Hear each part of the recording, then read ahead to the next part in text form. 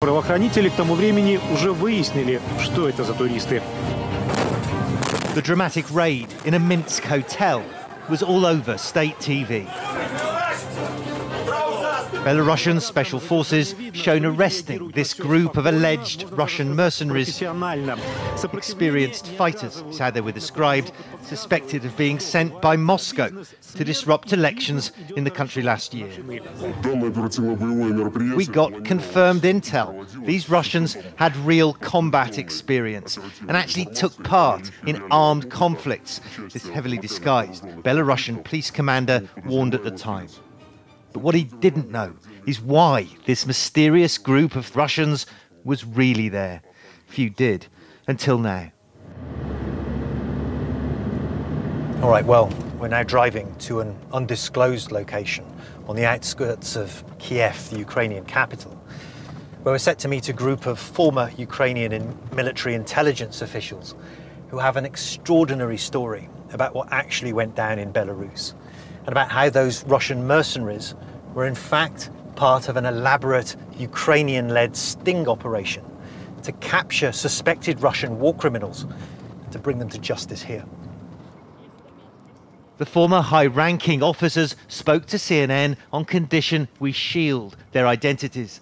They're not authorised to disclose details of what they say was an ambitious, top-secret plan backed by the United States that failed at the last moment when Belarus intervened.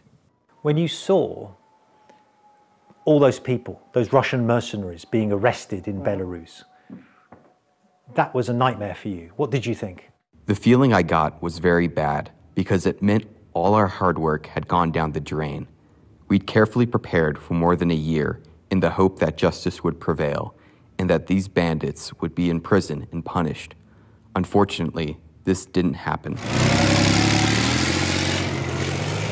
When he says bandits, he means Russian-backed fighters battling Ukrainian government forces in the country's breakaway east. Among them are Russian nationals accused of involvement in some of the worst atrocities of the war. Like the downing in 2014 of a Malaysian airliner, MH17, with nearly 300 people on board. Our intelligence sources say the men detained in Belarus had been identified over many months as having suspected links to war crimes. There were two who were present when the missile that downed MH17 was launched. 4 others were members of a group responsible for shooting down our military aircraft and killing at least 70 of our best men. So identifying and punishing these people was of high interest to us. It was apparently of interest to US intelligence too, although US officials deny having any direct role. According to our sources, the Ukrainian-led operation got some US cash, technical assistance and advice from the CIA on drawing Russian mercenaries in. A senior US official told CNN those allegations are false. But identifying the right people and then luring them out of Russia required an elaborate deception. So our former Ukrainian military intelligence sources told us they set about creating a fake private military company with its own Russian language website. On it, they advertised jobs, like one lucrative contract at $5,000 a month to protect oil facilities in Venezuela. That was the bait, and we're told hundreds of Russian mercenaries actually took it. All they had to do, according to our sources, was prove who they were and where they'd fought. We started to call them and say, "Hey man, okay, tell me something about yourself. Maybe you are not really a fighter. Maybe you are a plumber or something like that." And then they started to reveal things about themselves, sending us documents, military IDs, and proof of where they'd fought. And we are like, bingo, we can use that. They're sending you evidence of who they are. Yes, they sent it to us. Absolutely.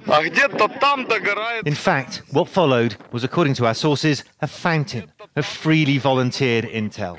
Not just documents and photos, but potentially incriminating videos, like this one, after the downing of a Ukrainian military aircraft in the eastern war zone, offered up by the fighters themselves.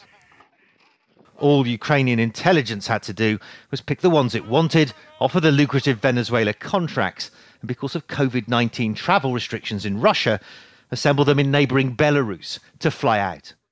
Our intelligence sources say the real plan was to land them in Ukraine and make the arrests.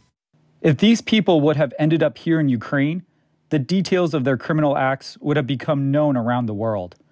Ukraine could have brought them to justice and shown that our fight with Russia is serious and that we won't raise our hands and surrender. But the plan failed when the Belarusians arrested the group just hours before they were meant to leave. It could have been a stunning blow to Moscow. Instead, according to our sources, a bold Ukrainian intelligence operation was foiled.